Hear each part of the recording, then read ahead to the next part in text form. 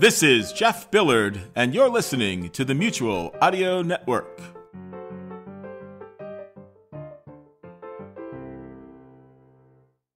The following audio drama is rated PG for parental guidance. Strong themes and coarse language may apply.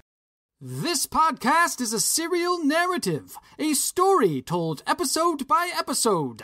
Consequently, your listening journey would best be begun at the beginning. That's The Plague Clowns, Episode 1.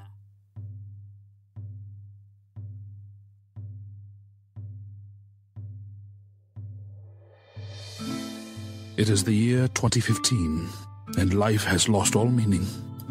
What once was up is down. What once was right is wrong.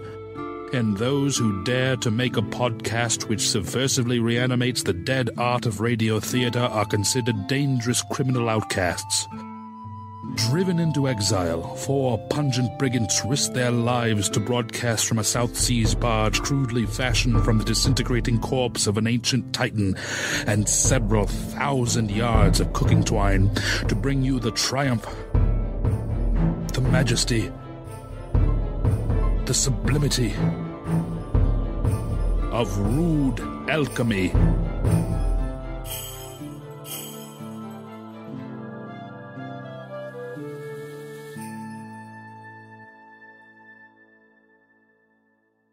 Previously on The Plague Clowns. Who's there? Name yourself.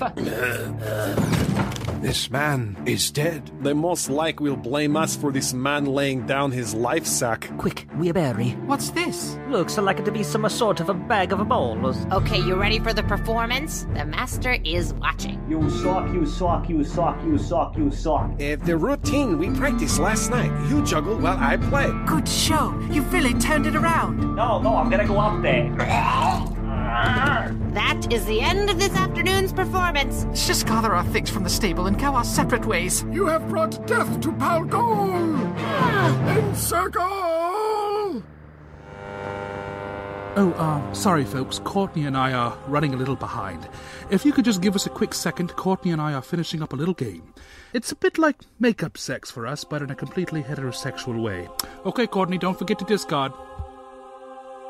Rummy! Oh, yeah! I'll just take that card and add it to my score.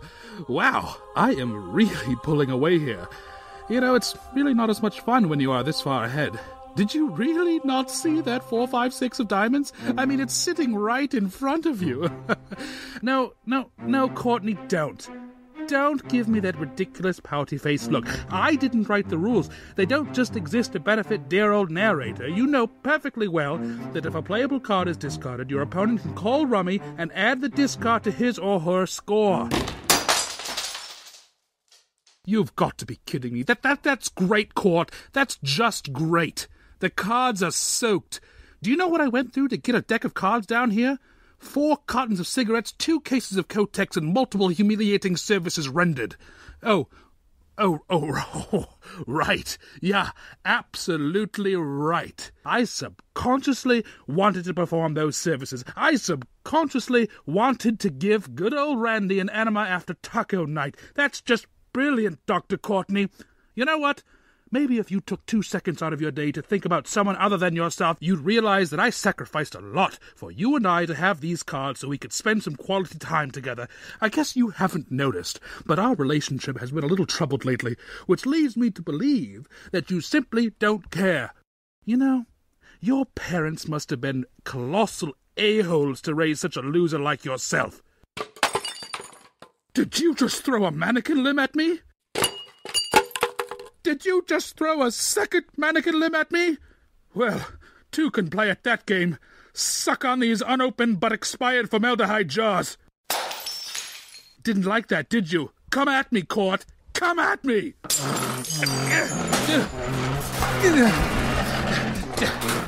Don't. No, my foot! My second one! That's my second one! Dirty play! Dirty! Well. No, let me catch my breath! I can't breathe! Stop. Time out. Jesus, Courtney. Oh, God. I think you broke my nose. Oh, God. Oh. Is there blood? Seriously, is there blood? Oh, oof. Oh, I'm feeling woozy. Oh, shake it off, narrator. You know what, Courtney?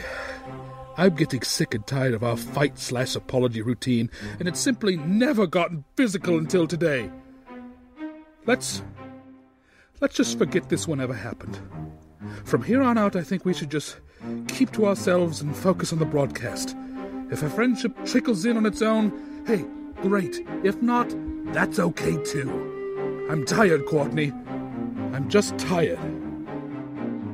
Now, can you please just adjust my mic levels and we'll get started. The Plague Clowns is brought to you by Rodrigo's Sleep Sedation Hair Cuttery. I put you to sleep, then cut your hair. After that, other stuff.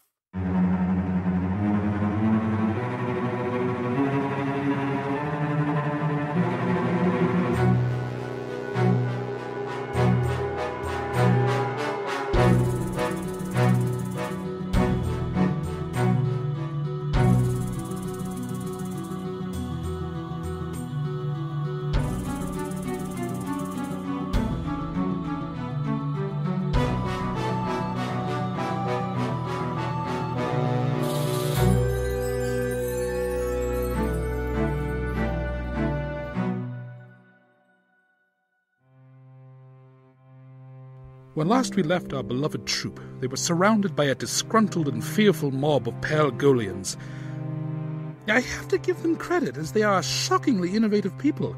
The weapons they've created out of normal household objects and farm implements were, for lack of a better word, breathtaking. Pitchforks, sacks full of rocks, children, heaps of dung, an assortment of random scrap metal. Okay, I may have jumped the gun on that last compliment. These weapons are quite unimpressive. But as a people, they do have a lot of passion. I've got to give them that. Each member of our troupe was brought to their knees and held firmly against their will. A new, seemingly ordinary villager emerged and took command of the mob and their torturous activities. Who's ready for some mob justice?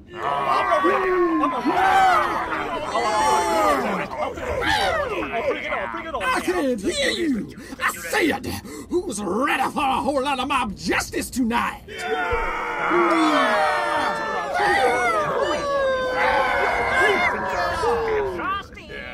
That's what I like to hear. Do you feel that, fellow Pal Golians? Do you feel the electricity in the air? Oh, yeah, I love it. These cretins soiling themselves before us have brought death and disease to our fair but mostly foul land.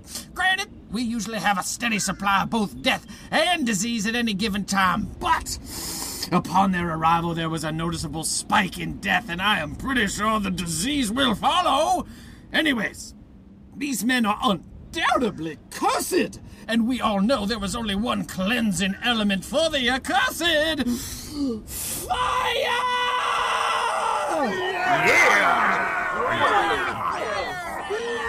With this burning declaration, each member of our troupe was doused with a homemade incendiary solution. Torches were ignited throughout the mob, and the situation grew infinitely more dangerous for our troupe. Succumbing to fear, Miles began to weep. What do we have here? This foreign ladyboy dares to interrupt our fun with its pathetic tears.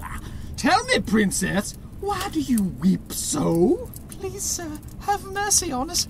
We are but an innocent troupe of traveling performers invited here by your own master. We only wanted to bring you joy through our talents. Surely you can find it in your heart to let us go. You make good points, dear sweet boy girl. Perhaps there is something you can do to win your freedom. Sing us a song, fair man-maiden, and if it pleases us, you and your friends may walk away unharmed. Oh, most kind sir, and I shall not disappoint. I shall sing you A ballad my own mother sang to me when I was but a babe upon her lap. It is called The Lark and the Lily. Miles's lullaby began with a high, soft and sweet tone, which he executed flawlessly.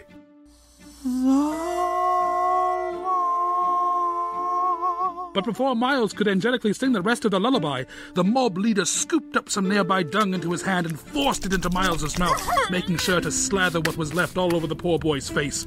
The troop struggled to break free of their captors at the sight of their dear sweet Miles being accosted, but the villagers were too many. Dollar, that was amazing. Leave that poor boy alone. Shut your mouth, old man! I will go to your mistress whenever I please. Bring foreigners forward and let us begin the cleansing of Pal Golian. At the mob leader's command, our troop was forcibly lined up shoulder to shoulder with just enough space between each of them to prevent one from igniting the other. The mob leader, you see, desired to set each individual ablaze himself. There was a devilish excitement throughout the crowd, and each villager salivated at the promise of a horrific spectacle. The members of our troop were surprisingly stoic, except for Miles, who passed out.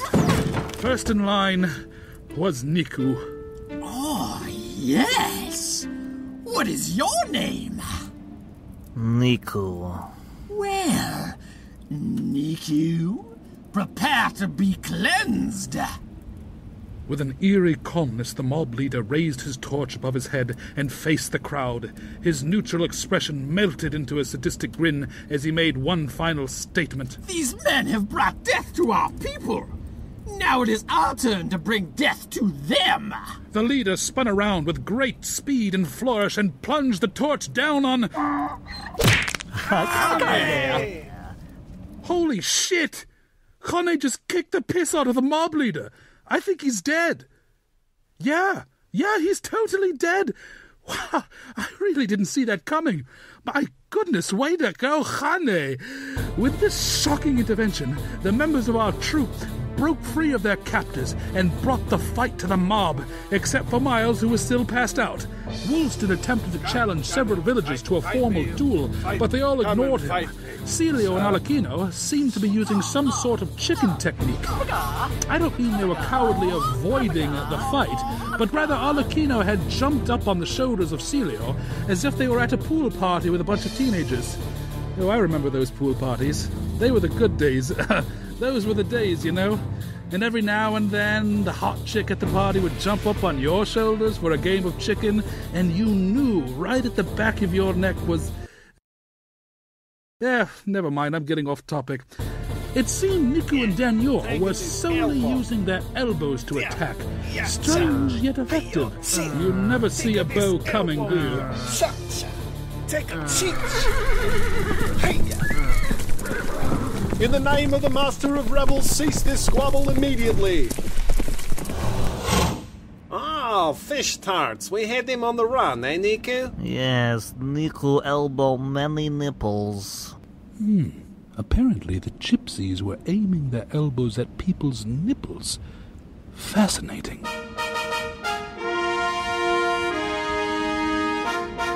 Hear ye, hear ye! Listen to the latest pronouncement from the great Master of Rebels. The Master wishes to congratulate this ragtag group of performers on a fine show this afternoon. You have met his approval, and he has deigned to invite you all to join him in... Oh, damn it. I knew I should have written this down. Such a short pronouncement, I was trying to save some vellum. Hold on. You have met with his approval, and he has deigned to invite you all to join him in... Nothing. God damn it. This is really embarrassing. Do you guys want to keep fighting, or whatever, for a second while I try to think, or... Forgive me, sir, but could you possibly be referring to Castrum Crucis? Crucis, yes. Yes. Oh, man. It was right there on the tip of my tongue. Yes, thank you. Castrum Crucis. That's it. That's where I live. Up there in the Castrum. The Master liked your show. He wants you to come stay at the Castrum. Wow, it's really a lot easier to just talk to people instead of pronouncing all the time. Hey, this is so good. We did it. We won the competition. We're gonna be richer than a pantalone.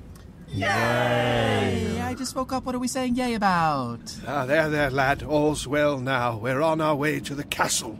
The master liked our performance. Oh, hurrah!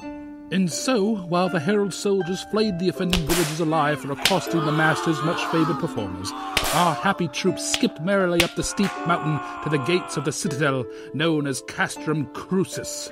The walls of the citadel were sooty yet shiny, pitch black yet glowing, grim yet vibrant. The whole monstrosity seemed as if it would last through eternity, but could just as easily be flung to pieces by an errant gust of wind. The gates clacked open, and the jubilant, though increasingly edgy party entered the fortress. A light meal will be provided shortly. In the meantime, make yourselves at home. Ooh, look, Woolston. A botanical conservatory. Is that a Spanish hydrangea? Let's have a look.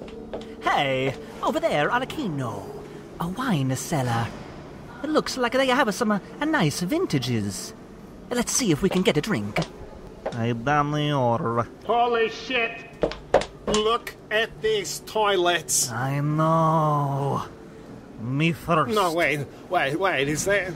No. Yes, Niku. There is more than one poop hole carved in the S-plank. Niku, are you alright? He's okay. I just... This special moment for Nico. Hane, come see this. Let's let them enjoy that, shall we? Meanwhile, the English. These Veronesian honeysuckle are absolutely delightful. And the Egyptian crawling nightshade. To die for. Oh my God.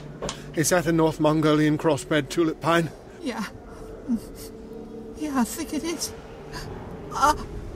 Damn. This is good fucking botany. I'll prune what he's pruning. By St. George. Ben Fontenoy? In the flesh. And in my ass! Ben's holding 2 puppets. It's not more characters, don't worry. Great Scott, Ben, old boy, why, I haven't seen you in, 10 years? No, couldn't have been that long. I saw you outside of Basilton at the start of my tour. Yes, well, that was at least 10... Oh, forgive me. Ben, I'd like you to meet Miles. He's a young, inexperienced boy whom I am showing the ways of the world.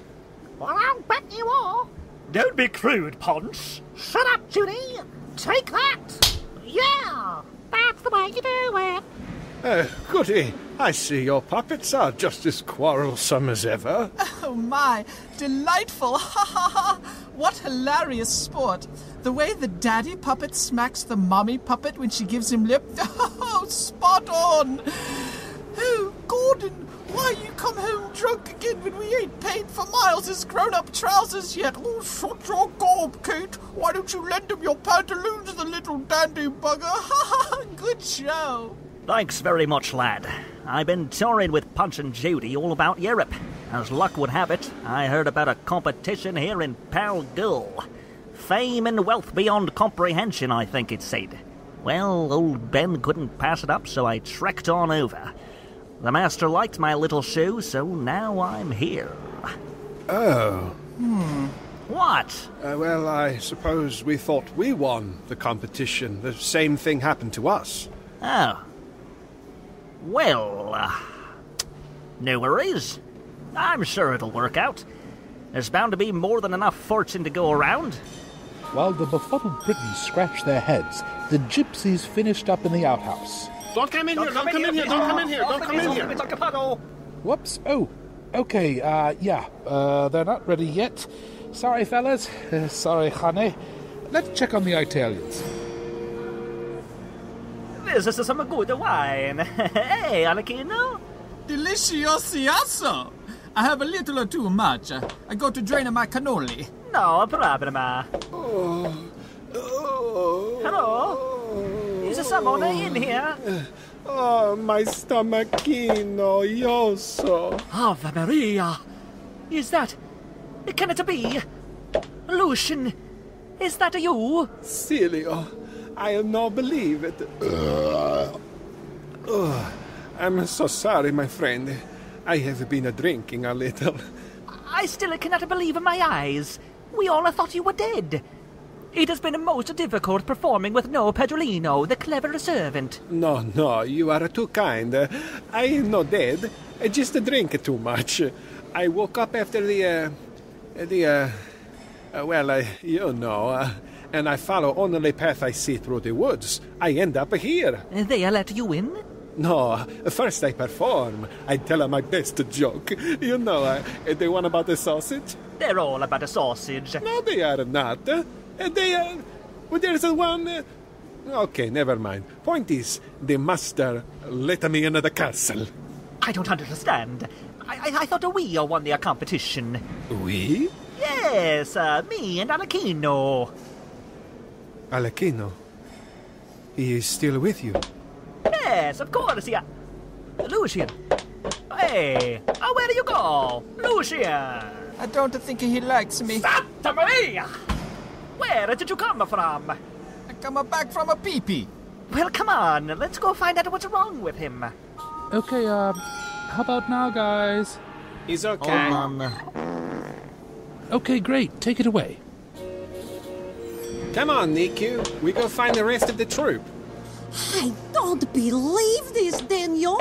Danior Wingradsky Dotchuk Litvinovich Kruklak. Mirna, is that you? Mirna Kudelin Slavik Popovic Zemlinsky? Yes, except it's Mirna Kudelin Slavik Popovic Zemlinsky Ivanovich Pribanik Jakovnik Won now. I got married. Hey, that's great. Congratulations. Him. Oh, yeah. Yeah, okay. Where are my mannerlies? Mirna, I'd like you to meet Niku and Hane. Mirna was dancer in last troupe for which I play. She is best dancer in the world. Danior, you're too kind. Hey, you never say Niku best stage magician in the world. Yeah, Hane best donkey in the world. What? You not think Hane is best donkey in the world? Answer very carefully, my friend. Yeah, he better. Look, you all are the best. Mirna, why are you here? I've not seen you in like 7 years, I think? No, not nearly that long. I arrive here shortly after our group breakup and I get married. New husband Ivan bring me here after he hear of competition. We please the master with the dance and he invite us to stay. What the shit? That's what happened to us. Okay, you get it now? There's a theme, okay? They all thought they were the only winners, but they weren't. Cool? We all got that? Next scene. Sorry, I'm trying to move this along a bit. I'll be damned if Randy's getting the last green jello this time. Ever since he got skull drilled, he's even faster. It's like they bored out every part of his brain except for the part that focuses laser-like on gathering every green jello in a Dixie cup in the entire calf. I mean, I don't even like jello, but just to see the look on his slack, moist face while I scarf that green goop right in front of him. Yeah. All right, seriously, let's move.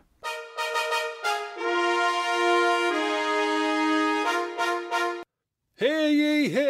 Let every man and woman know the Master of Revels has invited all worthy performers into the Great Hall for a feast like none other. The Master himself will join you, a most rare and gracious honor. All performers have until the half-chime to make their way to the celebration. Most importantly, our participants should not... Ouch! Goodness gracious, I have a bit of a leg cramp developing. Okay, it's easing up. Most importantly, our participants should not... No, I was wrong. This isn't going away anytime soon. Pain sounds. It's right in my left calf. It's getting worse. I must be dehydrated. I'm going to fetch myself a tankard of water. Okay, you can stop writing now. This announcement will be continued at a later time.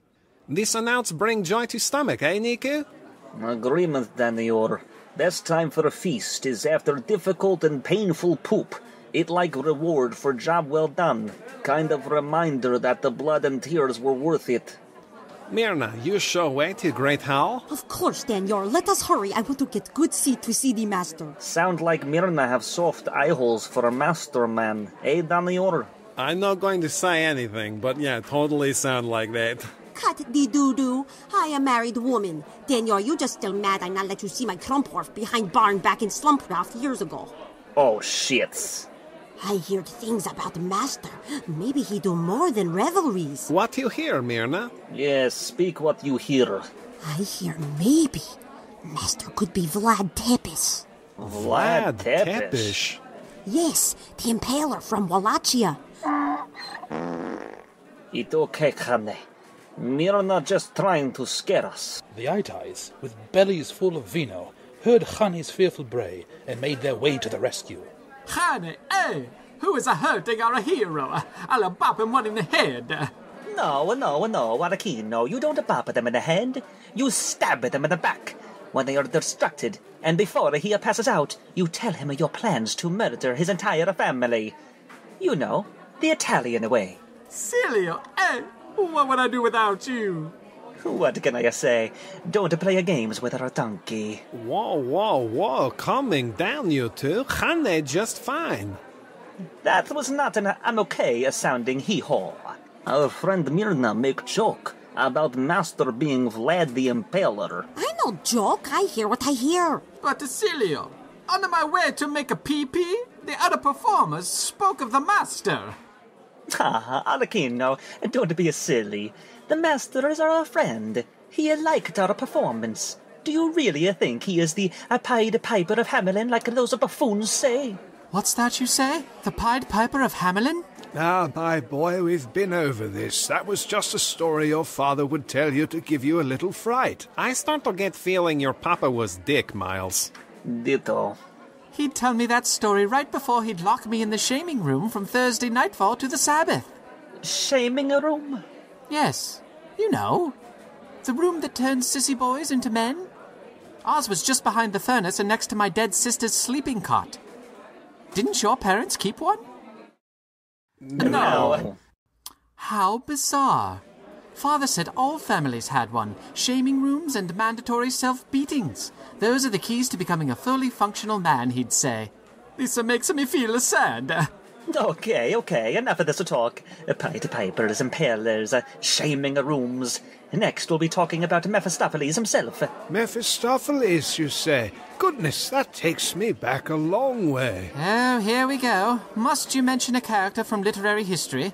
9 times out of 10, Woolston has either played the role or was dramaturg for the production and has a lot to say about it. 'Twas my 26th year. No, my 27th year, I believe. My first big break onto the boards of the London stage, playing Faust. Boy, did I want to impress my director. Gilchrist was his name. Eldred Gilchrist. Yes, that's it. If you can believe it, I made the voyage to Deutschland just to research the legend. Mephistopheles, funny you mention his name. A passage from an ancient text always comes to mind when I hear it. Beware, you seekers of knowledge. You'll soon be forced to acknowledge that carved from the apple tree you'll find the devil's own cutlery. What does that mean?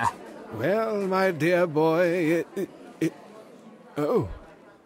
Without warning, and though no one who was gathered there could say when it started, silence enveloped the hall like a wave slowly rolling in at high tide.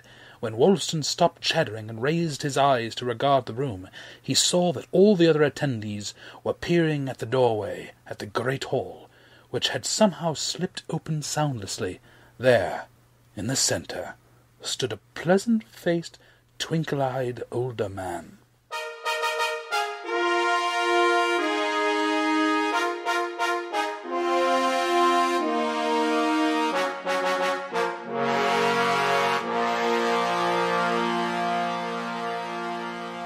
Hear ye! I now present to you the Warden of Castrum Crucis, the Sovereign of Pal Gol, No, that's enough of that. Thank you, heralds. No need to bore our guests with title after title. Good evening. Allow me to summarize, my dear friend, the herald's discourse. I am the Master of Revels, and your doting host. You are here because I found you to be in possession of that most rare and valuable quality, worthy of the greatest praise and admiration. Talent. This single attribute above all others is the most important, the most dear, and the most coveted, and for good reason. It is talent that shall yield the greatest reward our dirty, broken world has come to offer. Fame. And while you stay under this humble roof, fame will be your mistress. What remains to be seen is whether you have what it takes to bed her. I see here in my castle the finest bards of the Anglo-Saxon theatre. Thank you for your journey, Wollston, Miles, and Ben. I see also the daring, exciting magicians and musicians from closer to home. Welcome, Niku, Daniel, Myrna, Ivan.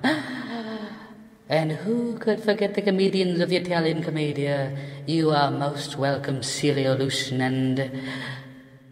Hello, my friend in the mask.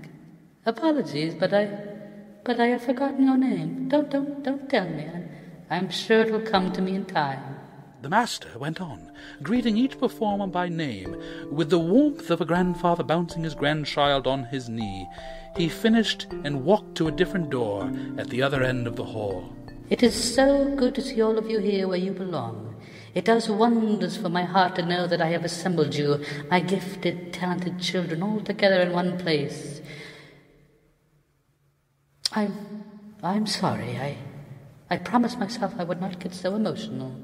I have no children of my own, so you'll forgive me if I project just a tiny bit of that affection onto you. Now, I truly wish I could award all of you the grand prize, but... Wait, what do you say? All of us? We don't understand. Forgive them, Master, for their outbursts, but it is true. We were led to believe that we had won the competition and would enjoy the fame and fortune promised by your pronouncement. Oh, my children, once again I beg humbly for your forgiveness. If the pronouncement was unclear in any way, then surely there is no one to blame but myself. No, the performances in the village square were merely auditions. The true competition will be held right here in Castrum Crucis tomorrow.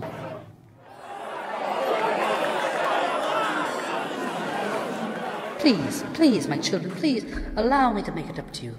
No matter who is victorious tomorrow, you shall all live a life of wealth and glory tonight. In honor of tomorrow's competition, I welcome you all to the ballroom of Castrum Crucis for a magnificent celebration. Any food, drink, or desire you can imagine will not be denied you. Enter, my children, and partake of the ball.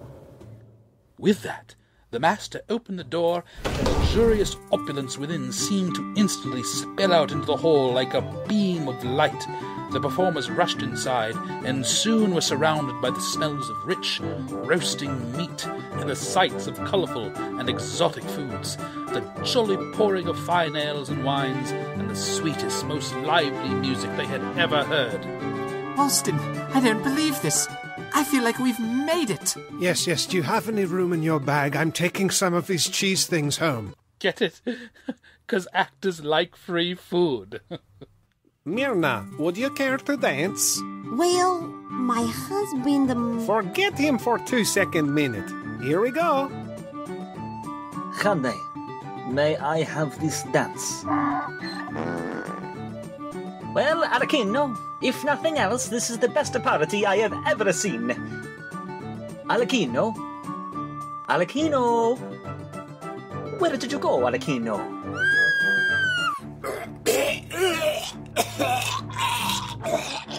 What's happening to that cheese servant? Oh, dear God, not again.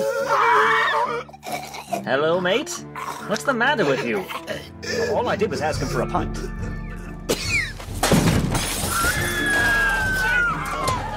My children, please, remain calm. Kiss on that, I'm getting out of here. I'm afraid that won't be possible. Guards? In moments, the door and gates to the castle were clinked shut and locked tight.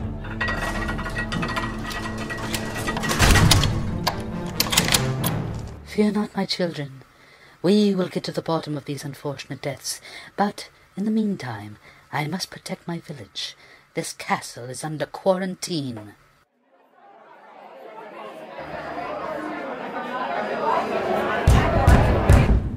Suddenly, a great knocking was heard at the door that had just locked behind them. We did not hear knock. Did you hear knock, Niku? No. Can you hear knock? Can I not hear knock? That's odd. There! I just heard it again. That sure as hell sounds like a strong knock on the great hall doors of Castrum Crucis. We don't know what else to tell you. We don't hear any knocking. Perhaps this is a sound mixing issue? Good point, Miles, but Courtney is right here and claims the mixer is running just fine. Really, Courtney, no bugs at all? The mixer has been glitchy in the past. What the hell? Someone really wants to get in somewhere, but if the knocking isn't in the story, then it must be... Oh my God. They found us, Courtney. I don't know how, but quick, burn everything. There's no way out of here. What are we going to do? Listen, Courtney. You do remember that pact we made months ago, right? If you are the only survivor, you must find my personal computer and burn the hard drive. Second thought, if you can, dump the whole bastard in acid. It's amazing what these tech guys can do with charred hard drives these days. Oh God, they've almost broken through. We have no choice. Arm yourself, Court. Arm yourself! I don't want to die, but if I must, I'd rather do it fighting beside you. It's you!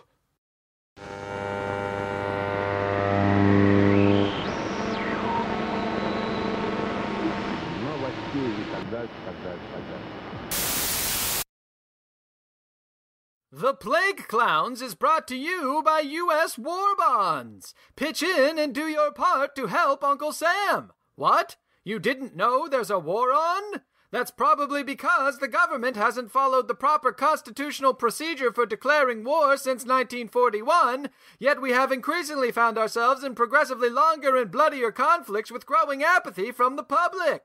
But sure, go ahead and enjoy this goddamn sound story about jesters or whatever the fuck.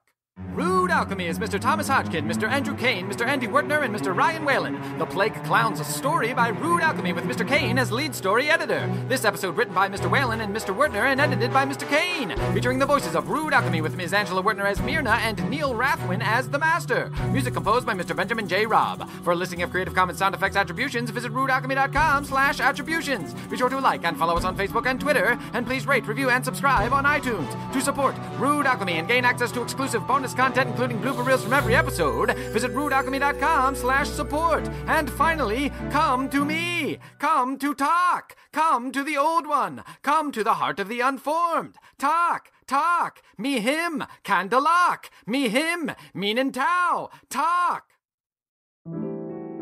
You're listening to Friday Follies. Jokes, laughs, and guffaws to tickle your funny bone on the Mutual Audio Network. Join us tomorrow morning on Mutual for Saturday Story Circle. Bring the kids, your coloring books, and crayons, and get the whole family into a great start to the day with audio cartoons. You can always subscribe to the full Mutual Audio Network feed for every day of audio drama that fits your fancy. Or discover Saturday Story Circle in your favorite podcast players like Apple Podcasts, Google Play, Stitcher, or Spotify.